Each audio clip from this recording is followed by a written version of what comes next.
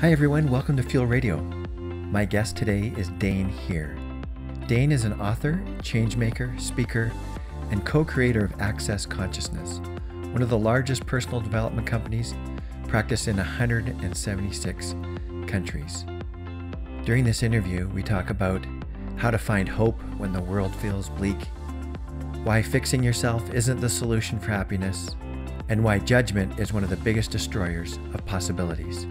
Now, please help me welcome Dr. Dane Here. Hi, everybody. Thanks for joining us today. My guest today, as you heard in the introduction, is Dr. Dane Here, and we're finding him in Houston today. Thank you for joining us. Rod, thanks for having me. It's a pleasure. We're going to talk about some pretty heavy subjects, but I know that you're going to offer some hope. I will do my best.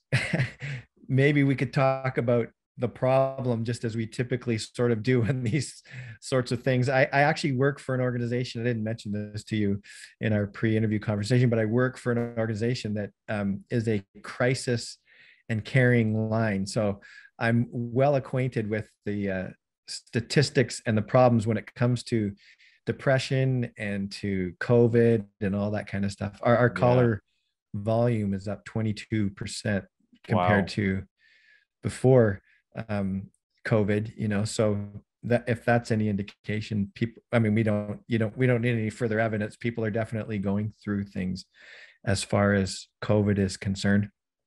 But rather than starting there, I'd like to hear more about your own journey. One of the things that stood out to me in your bio is that you actually set a date for your own suicide at one point. Yeah.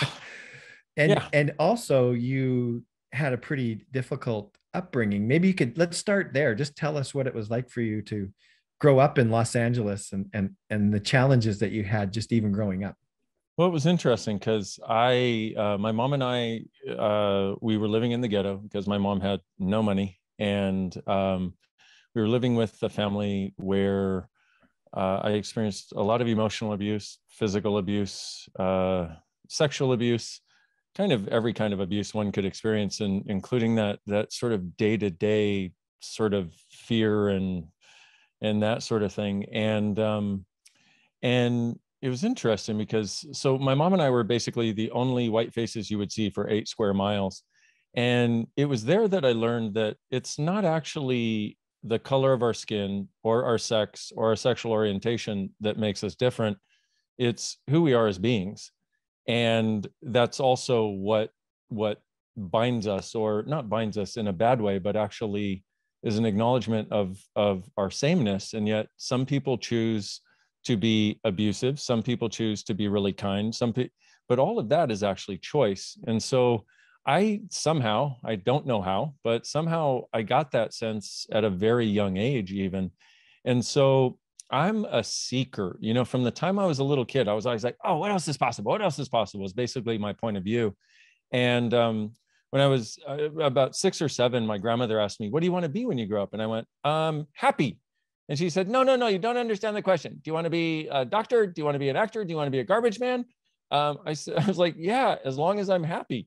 And my point of view is, you don't understand the question, and that was my point of view. And I got to a place a little over 20 years ago where I was starting my second chiropractic practice. I was living in Santa Barbara, California. I had this girlfriend that everybody thought was perfect for me. And we were, on the road to getting married, and I was dying inside. I had been unhappy for the better part of 3 years. And what I did was I was reading books on personal development, business growth, healing, any subject I could find, because I knew there was something else possible. And I'm one of those people who would be going to weekend workshops and feeling like I had finally found the answer by the end of the weekend. And then by Wednesday of the following week, the universe would cave in on my head again and my happiness would go away. And it was literally after one of those workshops, literally on a Wednesday, it's like you can remember some things no matter how far away you get from them, they etch in your mind. And I remember for the first time in my life, truly knowing what it was like to give up hope. because even with the abuse, even with my family losing their business later, and just all these different things that had occurred, I still had hope.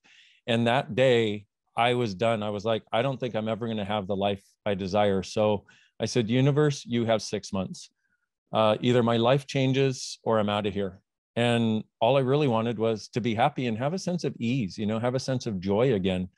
And I came across something called access consciousness a week later, and I had a session and I went into it literally depressed and suicidal with a date to end my life. I came out of it an hour and 15 minutes later with a sense of gratitude for being alive and a sense of joy. And I was like, wow, if it feels this way to be alive, I am in. Let's do this thing. So fast forward 21 years ish in the future, and I've been part of co-creating it for all of that time, and letting people know that there are ways of changing things that are not what you think they are. They're way easier and they're way more dynamic, and it's possible. Are you still a chiropractor, or do you still have a practice in that as well? By licensure, yes, but by practice, not very much. Yeah. Yeah, I became a chiropractor because I wanted to create miracles in people's bodies and their lives. Mm. And this was a reality for me. I knew people who were doing this amazing work, excuse me, and I didn't see it happening for me. And now one of the great gifts of doing access consciousness, being a co-creator of it, is I see the miracles that I always wanted to create as a chiropractor, but now they're actually showing up and people are actually getting it. Mm.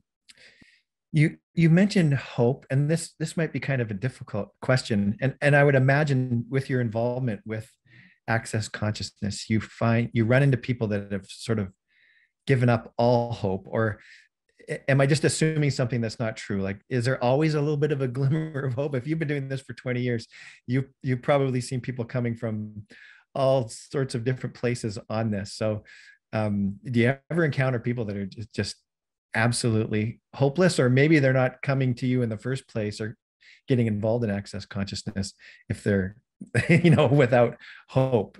Just wondering about your thoughts on that. Well, I would say it spans the entire gamut from people who, because it really works well for people who desire, for people who know something different is possible, who are like, I know there's more. How do we create it? But it also really works for people who are like, I don't think anything is left of my life. How do I change that? And so I've seen everything. There was one lady that I worked with who had 4th-stage liver cancer, and I did a session with her. And what was so beautiful about this to me was I never met this woman. She had never done any access consciousness, so she didn't have any basis for it and what we were going to do together. And all I did was I just bead with her. I looked into her eyes, I held her hands, and we had conversations. We used some of these access consciousness tools. I use this energetic way of addressing things that I have available also. And you could tell that from this woman who was told she had 3 months left to live, that whatever was going to happen, she had a sense of peace in her life. And so I would say she would be one of those people who had basically entirely given up hope. And I was at a book signing there. It was actually in Sweden this occurred. I was at a book signing there 4 years later.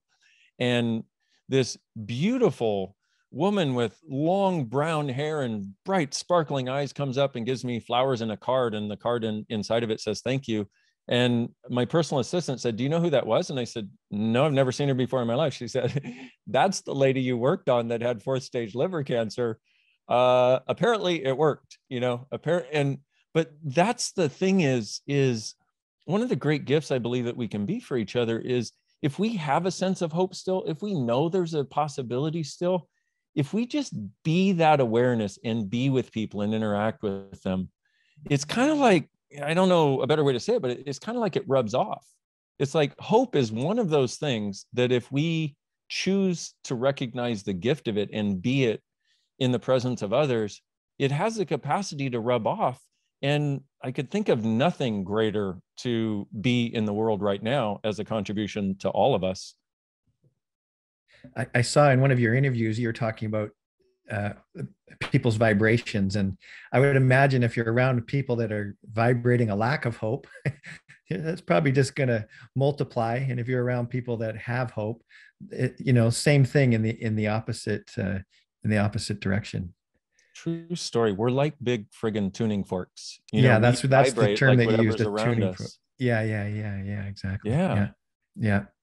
I noticed this working in a very impoverished area, and working with people who are in poverty. It seemed like the people would have a run of bad luck, and it would just sort of multiply, and the hardest thing was to try to get them to help them and to be with them and to coach them and to try to get the momentum going in a different direction. It seemed like bad things just kept happening to certain people, of course, through their choices, as you would say.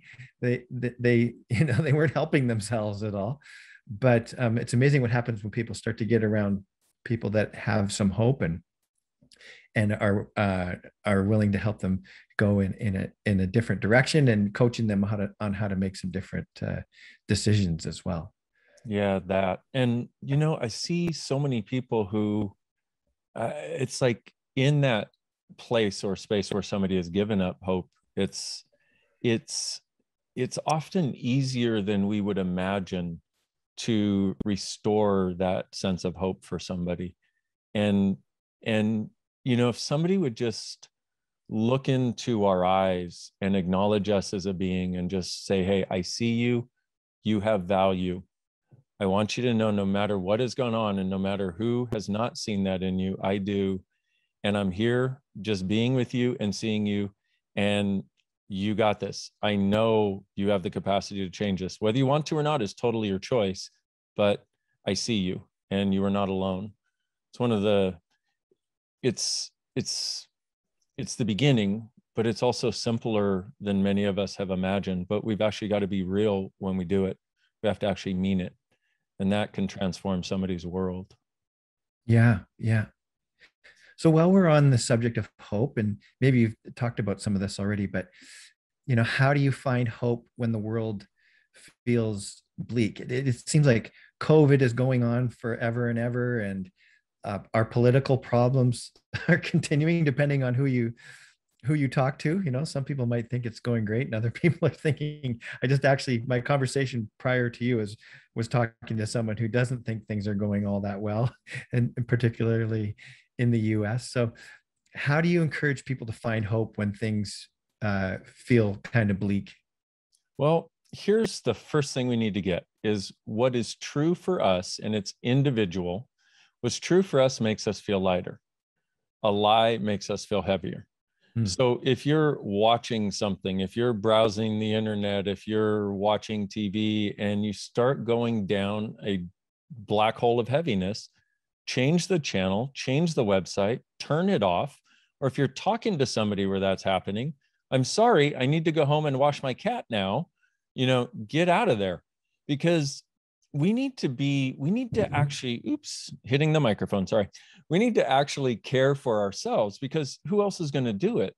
In other words, if we can recognize that truly this idea of what's true for us makes us lighter. And if we start choosing more things that make us lighter and make us happier, over time, that is what our life becomes. It's just that so many people have gotten embroiled in the idea that they need to dive into the heaviest, yuckiest thing and somehow pull a gold nugget or a ball of light out of it. And that's their job, but it's actually not. And it doesn't help anybody, because once again, if you're the one who has the capacity for hope and you dive down into the cesspool with everybody else and you're drowning in the cesspool with them, you can't throw them a lifeline from the outside of the cesspool and pull them out into the clear pool that's right next door that is possible.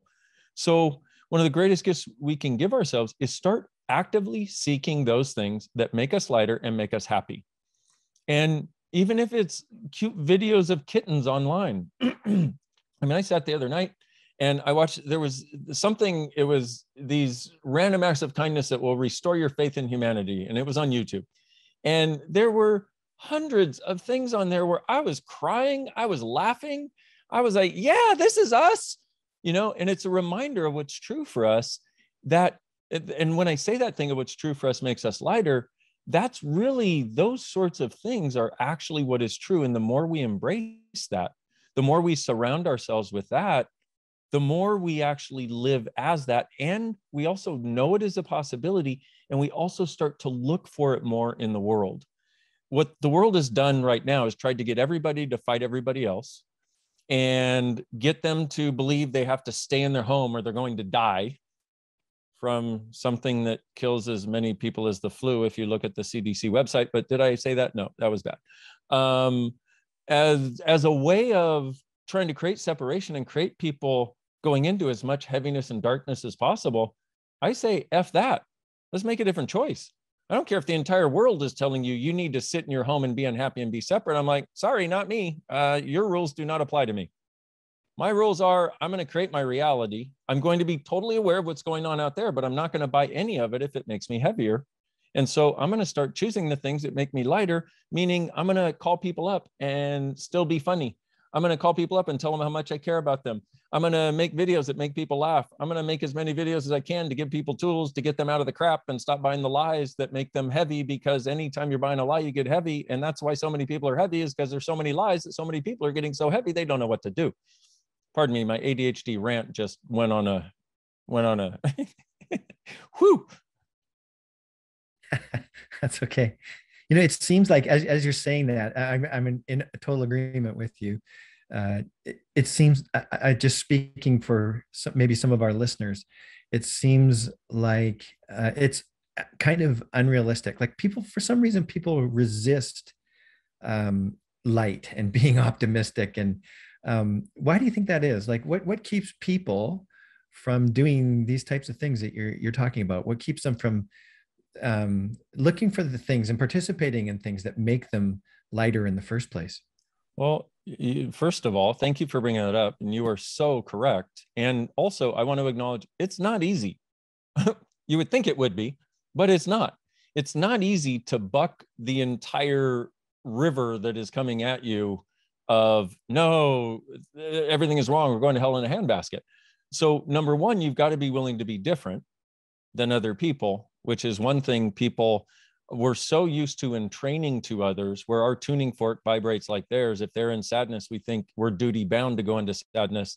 Otherwise, we don't care. Otherwise, we're not good people. Because if we see people suffering, then we should be suffering too. Except, once again, if they're suffering and you go into their suffering, that's not your suffering. Number one, it's not yours, so you can't change it. And number two, you can't contribute to these beautiful people who are believing that this is their only choice. And you may be the only awareness of choice beyond it. And we're not desiring to do that. Most people would rather not be different. And most people would rather be followers rather than leaders. And a true leader is somebody who knows where they can go. They know where it's possible to go. They know what will create the greatest. And they'll go regardless if anybody goes with them or not. So a true leader doesn't require followers. And most people have not put themselves in that position or seen themselves in that position. And if you look at it from the time we were little, it's like, if you look at little babies, they're pretty light, they're happy. You know, there's a reason we like to be around babies and we like to like play with them and coo at them and stuff. And they're like, ha, ha, ha, ha. You know, and you might be having the worst day in the world and you see a baby and it smiles back at you with absolutely no judgment and you're melted, you know? And so what we've got to realize is we've grown up in a world of judgment. We've grown up in a world that tells us that you need to judge everything you are and everything you do. You need to fit in. And we have been made wrong from the time we were little kids if we were different, if we were too much. I mean, look at what kids do on the playground to kids who are different. They make fun of them. They beat them up. They let them know that they're wrong for being different. And so here we are. We live in a world full of buff-colored sheep who are all trying to be more sheeply than the next, when in actuality, the people listening to this podcast or watching it are the neon colored sheep, you know, and they've been trying to cover themselves up with dirt so nobody notices. And what I'm here to say is your difference is your gift. It doesn't even matter if your entire life you've been made wrong for it, because my point of view is, what if everything you thought was a wrongness of you is actually a strongness of you? And it actually is. Like even the ADHD capacity that a lot of people have, where their brain goes like mine. I mean, I've got ADHD to a degree that is off the charts. You know, people are like, are you taking medication for that? I'm like, why would I take medication for a superpower? That is crazy. Okay. Because even that's an ability to hold simultaneous realities in existence in your world and be able to access all of them simultaneously. Well, so what we have is these amazingly sensitive, amazingly aware, amazingly caring, amazingly healing creatures walking around this planet trying to pretend that they are none of those things so they can fit in, and so they are not the effect of other people's judgments. And the difficulty is, one of the things we never taught our kids is judgment has no power, you do. And we are the ones who give judgment power. And we've been doing that since we were little. And, look at, today's society is all about how many likes do you have? How many people are following you? Rather than how do you feel about you today and the choices you're making? And what else can you choose? And what else can you create that nobody else can? And what about heading in that direction? Because anybody who's willing to head in that direction, that's when people are like, oh my God, what are you doing? I want to do what you're doing. Your difference is your gift. That's great. That's a quotable quote. Well, pull that one out for the show notes. I like that. Yeah, pull that one out. Yeah.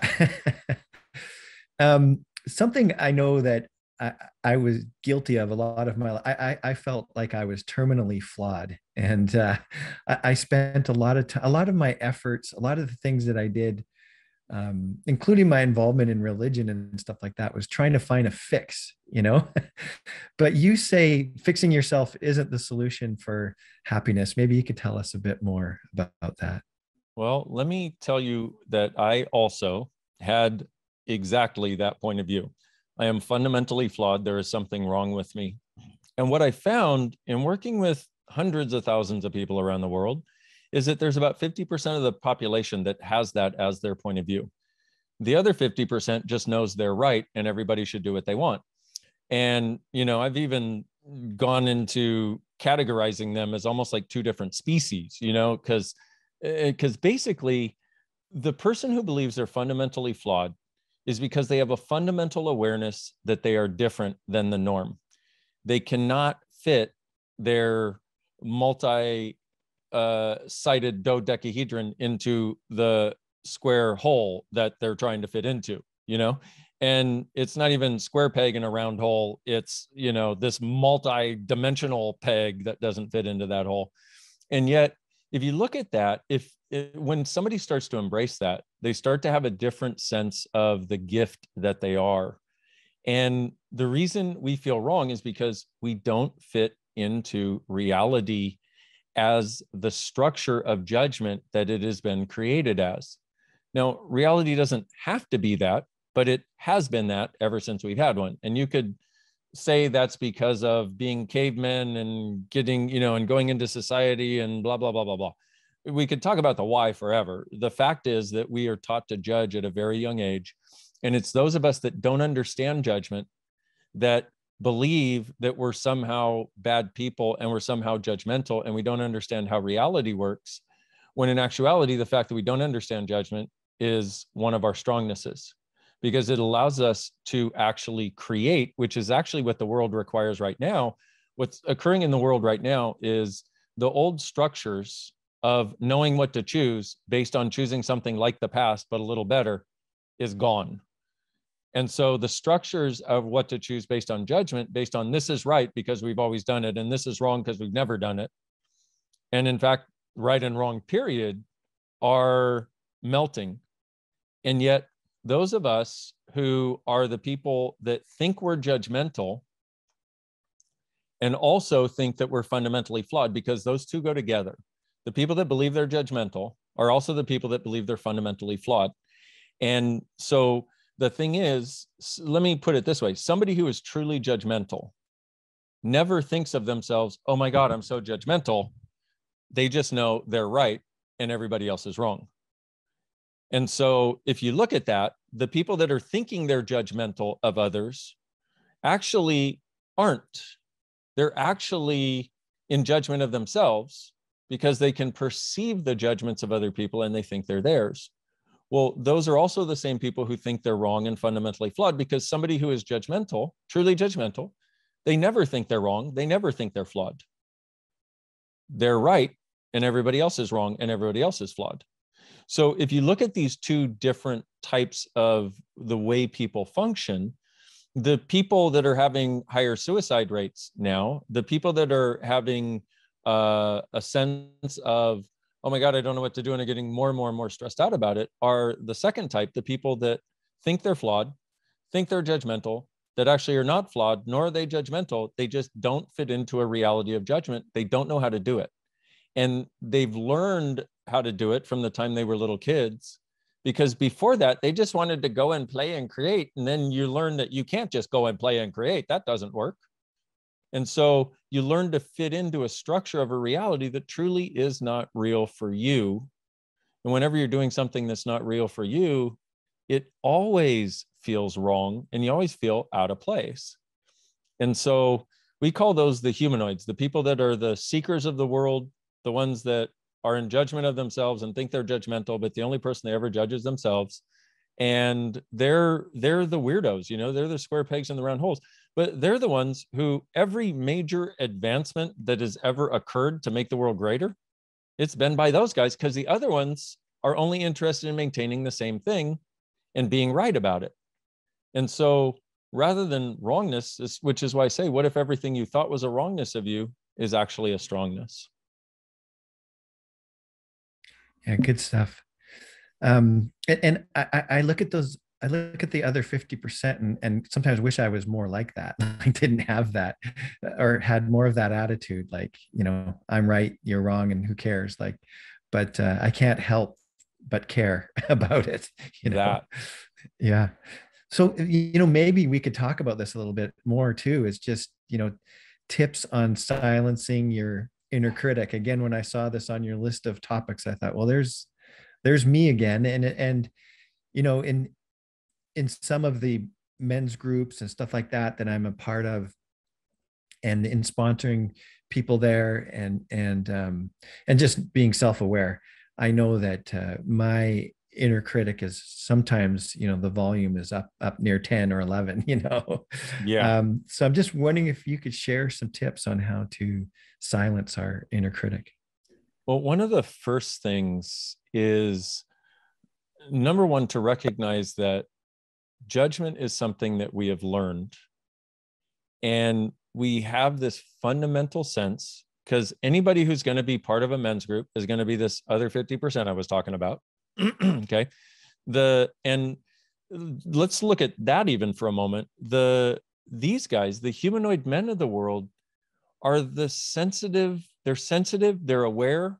A lot of them are highly emotionally intelligent and highly emotionally aware.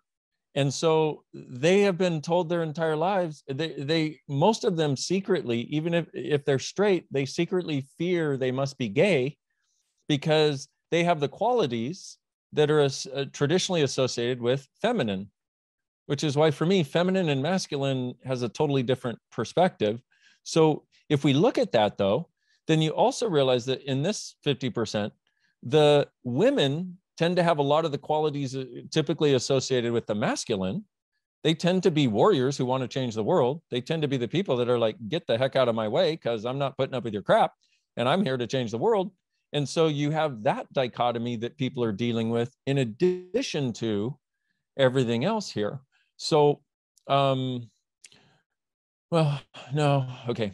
I'm just looking, because there's so many tools and so many conversations we could have, including something called a clearing statement that basically goes back to the point of creation of wherever you created a limited point of view. And it's dynamically changing, but I think it might be a little beyond the scope of today's conversation. So let me go another direction. Pardon me, that was giving verbality to my ADHD. Thinking out loud. Yeah. Let's keep it as simple as possible, I Okay. guess. So let's look at this then. One of the things that we found is 98% of your thoughts, your feelings, and your emotions do not actually belong to you. And 98% of your judgments. You know that tuning fork we were talking about? Well, thoughts, feelings, emotions, and judgment actually are a vibration of energy. They have a frequency, they have a wavelength to them, and specific to each one. And you know, and science can back that up. And so what happens is 98% of your thoughts, your feelings, your emotions, and your judgments aren't actually yours. We pick them up from everybody around us. So there's a tool that we have in Access, which is called Who Does This Belong To? And if you'll ask, who does this belong to every thought, feeling, and emotion, every judgment, every yuck or stuck energy that comes up, if it lightens up at all, it's not actually yours. Now, if something's not yours and you're perceiving it so intensely that you think it is yours, you'll then tend to make it yours and then try to find the source of it, but you can't if it's not yours. If it's not yours, the only thing you can acknowledge is, wow, I'm aware of this. Okay, interesting vibration to be aware of, and return it to sender. Because if you're not the source of it, you can't change it by looking at you as the source. So if you ask, who does this belong to every thought, feeling, emotion, judgment, and yuck stuck energy that you have for 3 days, at the end of 3 days, and if it lightens up, just return it to sender. You don't have to know who it is. At the end of 3 days, you walk around like you're in a walking, talking meditation. And we even created an app. It's called Access Consciousness. Who does this belong to? We're very creative in the naming department, as you can tell. Okay. It's free. It's our gift to you, because if you can even begin to get this awareness, which is a bit challenging for most people to get, because they spent their entire lives thinking that everything they're aware of is theirs. But it would be kind of like if you're sitting in a room, and you smell a fart and you didn't fart, right? And you're like, wait a minute. This would be the equivalent of convincing yourself that you had actually farted and that it was actually your fault. It was your fault, your fart, when it actually isn't. That's the same thing. Like, how many times have you ever been having a great day and you're driving down the road and all of a sudden you get hit with anger or fear or sadness or a sense of, wow, I really don't like my partner, or something. And you're like, wait a minute. Now what happens is, without this information, what do? You start looking back over your morning or your day from that point, walking back to try to find where this occurred and why, and you'll walk back as far as you have to, even if it's years or days, months, whatever, you'll walk back and go, oh, that's why I'm angry at them. But what if you're driving and the person next to you just had an argument with their wife or their husband, and they're being a rage monster driving down the road, and you can pick up on that energy and you go, wow, I'm so angry. If we look at that, what's the difference between I'm so angry, owning it, and I perceive anger? Huge difference. When you go, when you say I'm so angry, you have now just determined and concluded that this is yours and that it belongs to you and that you are having this experience and that you're the source of it. When you go, I'm perceiving anger, it's like, oh, I'm aware of something, which acknowledges your awareness, but also separates you from needing to experience it as though it's yours and then look for a reason and justification for why it's yours. It's a biggie, but look at the world we live in right now. There's a lot of people experiencing a lot of things. A lot of them are not pleasant. And I ask a lot of people, I'm like, okay, so we talk about who does this belong to? And they'll go, I think I get it. I'm like, well, let me ask you a question. How much has your level of tension risen in the last 2 years? And they go, oh, quite a bit. I'm like, okay, how about since the pandemic started? And they go, oh, well, definitely a lot then. I'm like, yeah, was it yours? They're like, well, of course. I'm like, no, look at this. How many people out there are buying into this thing and making it the source for everything and struggling with it because nobody's ever given them the tools to have something different? And they go, oh, billions of them. I'm like, yeah. Are you aware of those billions of people? And they go, oh my God, yeah. I'm like, cool. So how much of it was really yours? And they go, oh, less than 1%. Cool. Now, are you capable of dealing with that less than 1%? Rather than that more than 100%? Much easier, because if you could clear out 98% of what's in your monkey mind and only have to deal with the 2% that's left, oh, so much more space and ease. That's fantastic. I know a tool that I've used sometimes has been one related to self-inquiry. And it's like, and the way I've asked the question is, who's saying that? Like, is this coming from my true self or false self or what? Yeah. Where's that? What does that voice belong to? But your tool is who does that belong to? That's a great question. And then you've created an app for that. Tell us a little bit more about the app. Like, what does the app help people do? Yeah, what it does, it goes through and it explains it and also explains why it works. And one of the things, and so there are videos associated with the app, like here's how you do it, but it's also got a reminder on it, because if you choose to do this, you will have to be really present, noticing when thoughts, feelings, and emotions are coming in, etc. And the way it works for most people is they'll do it for an hour, they'll forget for an hour, they'll do it for an hour, forget for 20 minutes, on and off for 3 days basically. And so what Mhm. this does is whatever it has a reminder set at your preferred schedule of how often you want to be reminded. Who does that belong to? So that you can actually stay with it. Because if you do it for 3 days, at the end of 3 days, you walk around like you're in a walking, talking meditation, because you break the machine that makes you think that all this stuff you're aware of actually belongs to you. Mhm. And so there are videos on there. And in one of the videos, I explained that quite literally, this was one of the things that helped me end depression 21 years ago. I had this access consciousness bars session, and which changed so much. And then I actually used who does this belong to when the depression felt like it wanted to come back. And I would go, who does that belong to? And it would lighten up again. And I was like, oh my God, this was actually not mine. I was about to end my life for something that wasn't mine, that I was picking up from other people around me. So that's one of the other conversations on the videos in the app. And one of the other conversations on the video is that a lot of people, especially the people listening to this podcast once again, and I don't mean to create a separation, more of an acknowledgement that you guys are seekers looking for something different. And so a lot of the seekers of the world are actually healers, and they desire to make the world a greater place. They desire to end people's pain and suffering. They desire to end the earth's pain and suffering.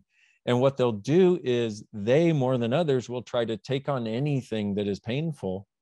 And they seem to have an innate natural ability to do it energetically, whether they're a doctor, a housewife, an engineer, a podcast host, whatever.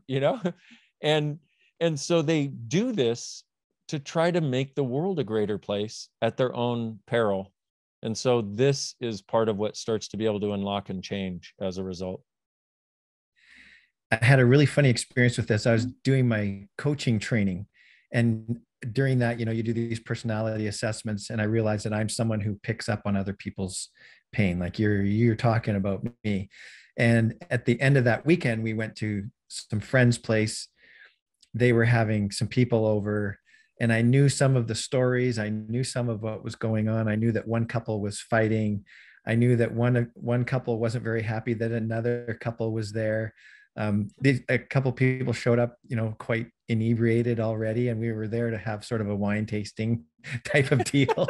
And I knew that that was annoying someone else, and the conversation was getting a little bit off color and all that kind of stuff. And I was just feeling, yeah, I was just feeling everything. But I Yeah. felt quite good about just saying to my wife, and she was okay with it. Let's go. Like, I'm picking up on all this stuff. I don't, it's, it, I don't know that I wouldn't have put it this way at the time, but it was like, all that stuff is not my stuff. I don't need to immerse myself in this. It's not a healthy environment for me right now. Let's go.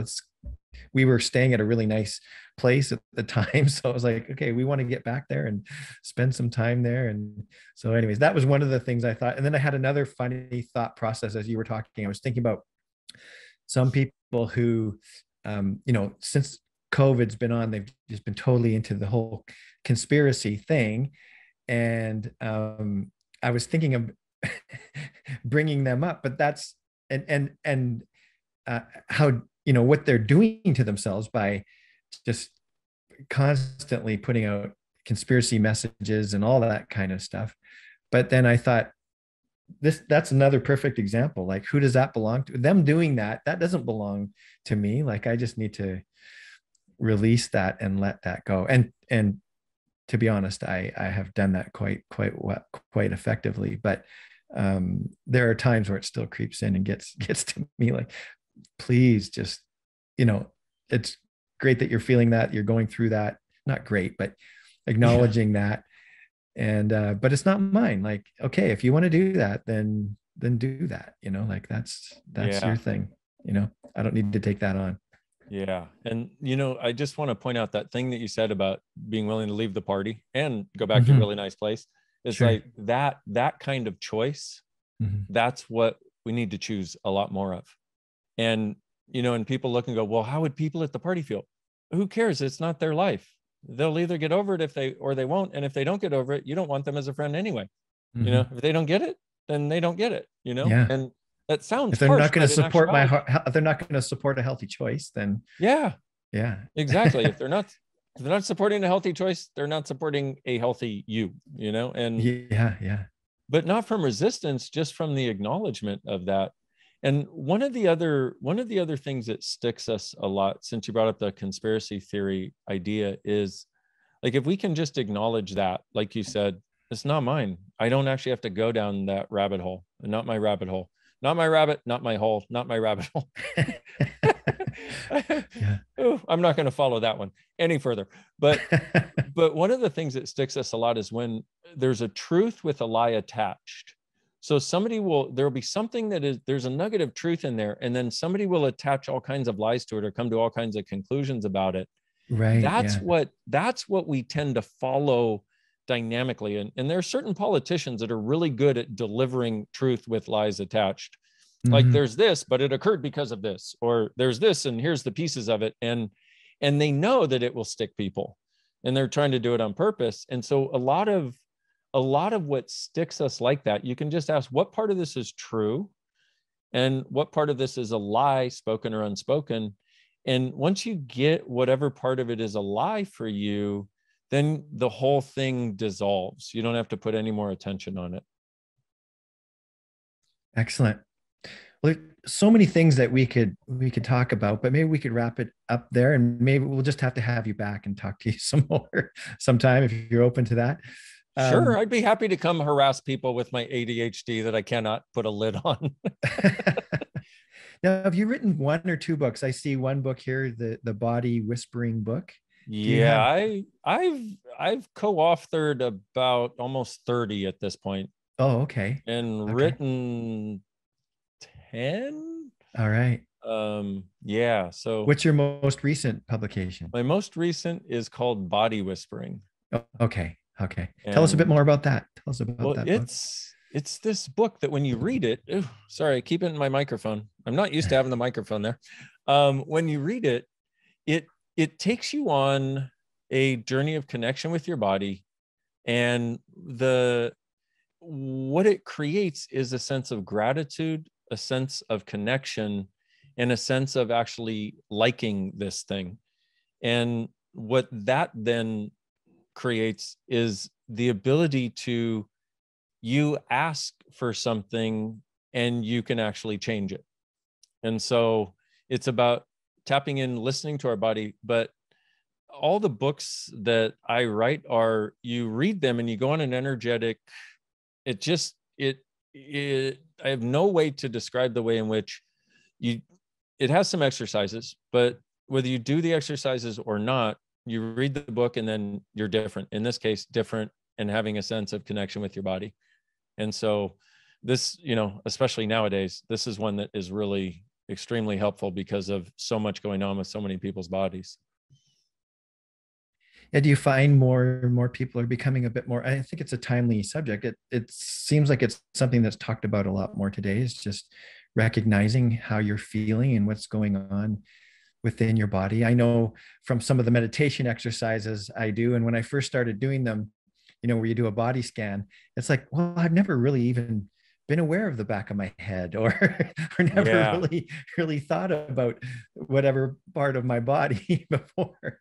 And just bringing awareness to it is kind of new, and to maybe feel what's going on there. So yeah, it seems like a pretty timely subject. What just briefly describe one of the exercises in there. What can people So do? one of the exercises is to a really quick way of actually starting to get connected with your body is to ask your body for everything that concerns it. Like, body, what would you like to eat? Not in a weird way, in like an acknowledging way that your body's got its own point of view. It has a consciousness of its own, and we'll contribute that consciousness if we'll just ask and just give it a moment of our time and energy. And so you, like, body, what would you like to eat?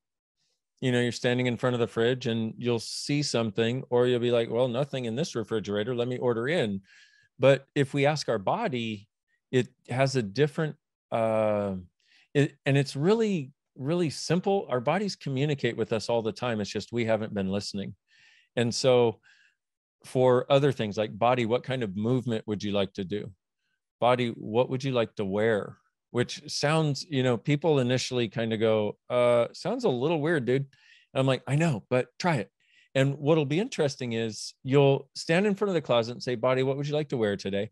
And you'll spy something in the corner that you haven't worn in years. It's in your never going to wear pile. You put it on and people go, wow, you look great today. And that's this energy that is available when we actually listen to our bodies. And so it's about developing a sense of connection, a sense of gratitude. And we can start that by just acknowledging it has awareness and it has points of view also. And if we would follow that, we could listen to the whispers, which are a subtlety of energy. Like, I'd like to wear this. I'd like to eat this. Please don't go here. Oh, you're in the sun too long. You need to get out, like those sorts of things.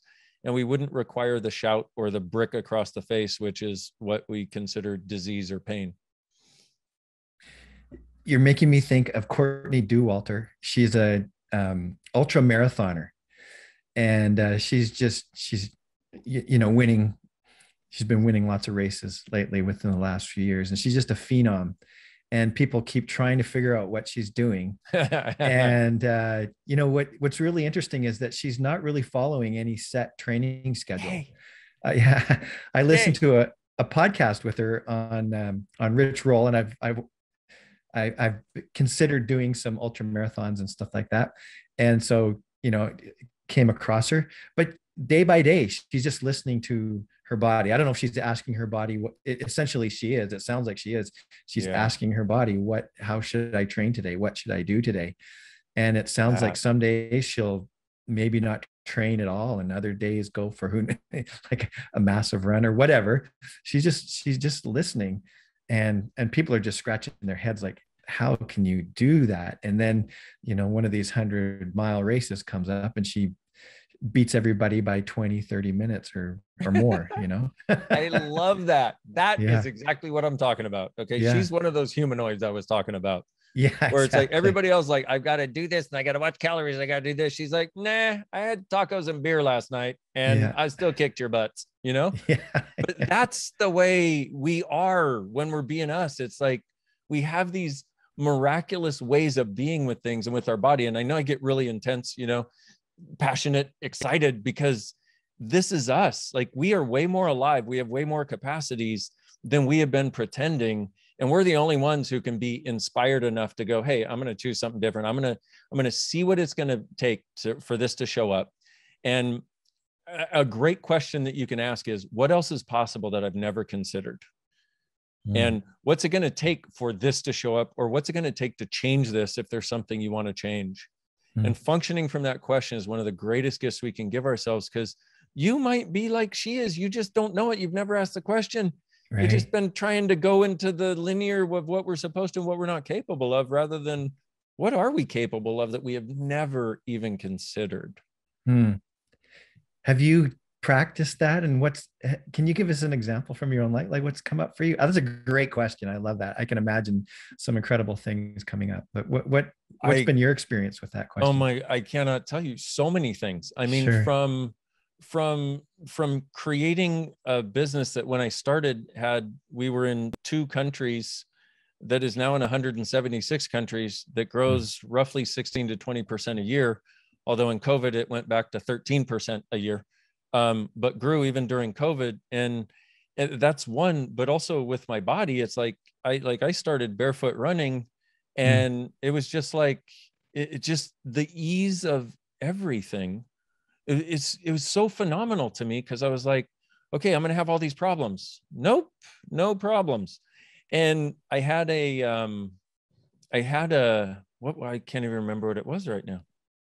Let me tell you, this is a very interesting one. Okay. So I was on a horse, I was behind somebody else, and their horse went up on both legs and kicked back with both legs full force into my horse. And it also caught my left knee. And I have never experienced a level of pain like that in my life before. I screamed at the top of my lungs. I went to get off the horse. I could put absolutely no weight on my leg, and rode back. Anyway, we got back to our little casitas where we were staying, and I had some friends. I'm like, look, we need to use some of these access consciousness tools and work on me, because I cannot walk. And I was facilitating class that day.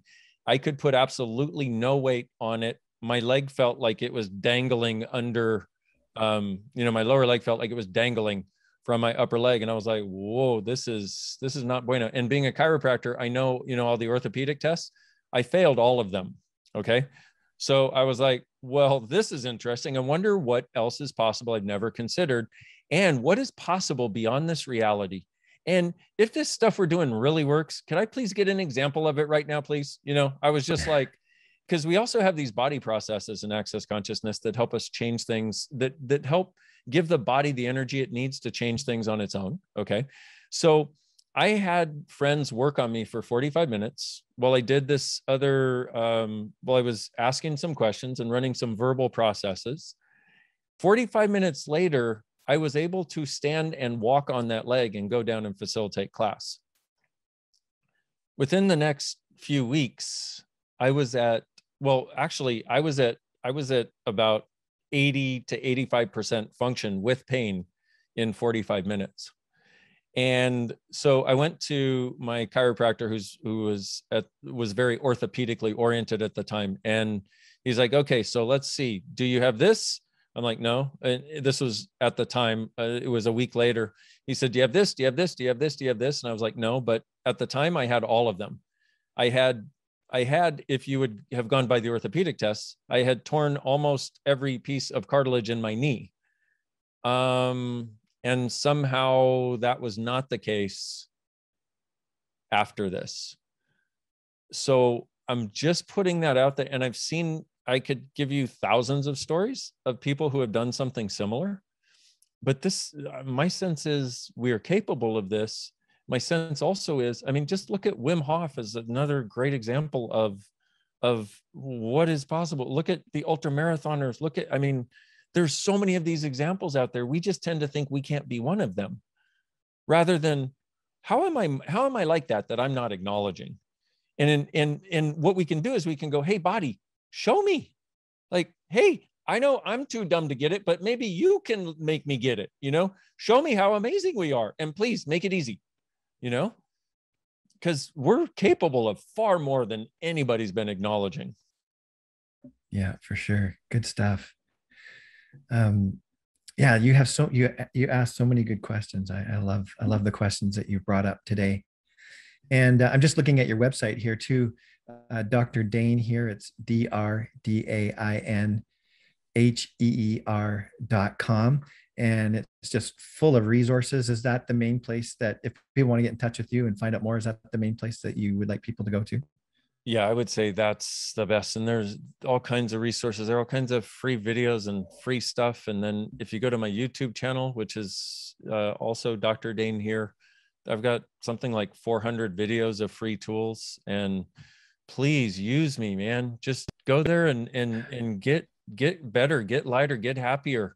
Consider it a gift from the universe. Because, this life can be friggin' amazing. And unless somebody tells us, we're not going to get it. So I'm here to tell you, I see thousands of people that I work with that are living from that perspective. And yeah, they have ups, they have downs, but their downs are so much less than they used to be. And their ups are so much greater. So it's not to say everything is perfect and you always be light and happy. No, you're going to have crap go on, but there are tools to handle it. And then you're always greater afterwards. So I just want to say life can be friggin' phenomenal. Let's do this thing together. You are not alone. Excellent. Thanks so much.